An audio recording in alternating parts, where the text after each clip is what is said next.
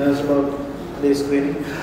Actually, yes. So this is the little bit nervous. Sort of. I don't know. Let's see how the audience turns out. So I hope this time this is going to be good as well, and there's a big audience coming out tonight, and we'll see. It's going to be good. Lara.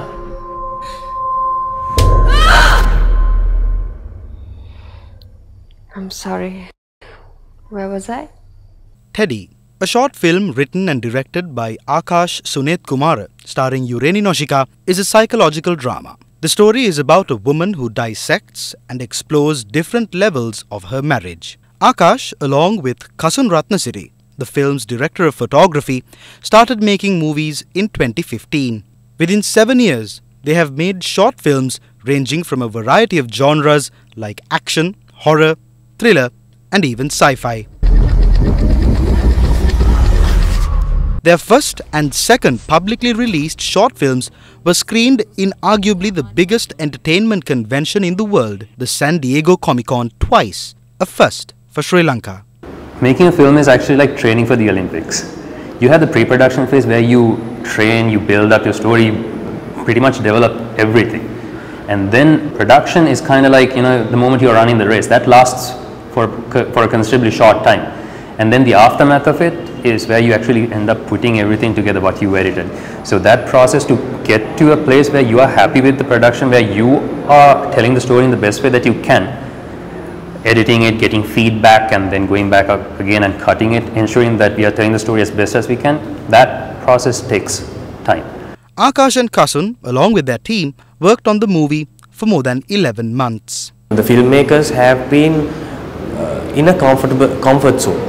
So they know, like we all know that we had like phases, like historic films, family films, comedy. So they were in phases.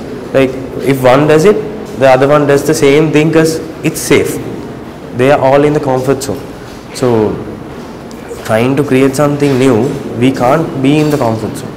Like Akash and Kasun, there are many up-and-coming filmmakers in Sri Lanka. It's obvious that this generation of filmmakers is vastly different from the previous generations. But has the Sri Lankan audience, the biggest stakeholder in this industry, changed? You can't fool the audience is what I think, because the newer generation, we have been exposed to all kinds of content through the internet. So they know what's good, what the international standard is. So the audience in that way, they have changed, but what I think has not changed is the type of films that we see coming out from the local community. And that in a way is what we have to change, because it's not really a competition amongst filmmakers in the country. It's about us and how far the rest of the world is moving ahead. So we need to step our own game up and give our audience what they want, because there are people willing to consume quality content. This production quality doesn't always come with budget. That's what I feel, because getting a camera nowadays cameras are like, you can shoot very good quality images with whatever camera you have, and adding into that and thinking about how this is going to look on screen and creating things, it doesn't always take a lot of money.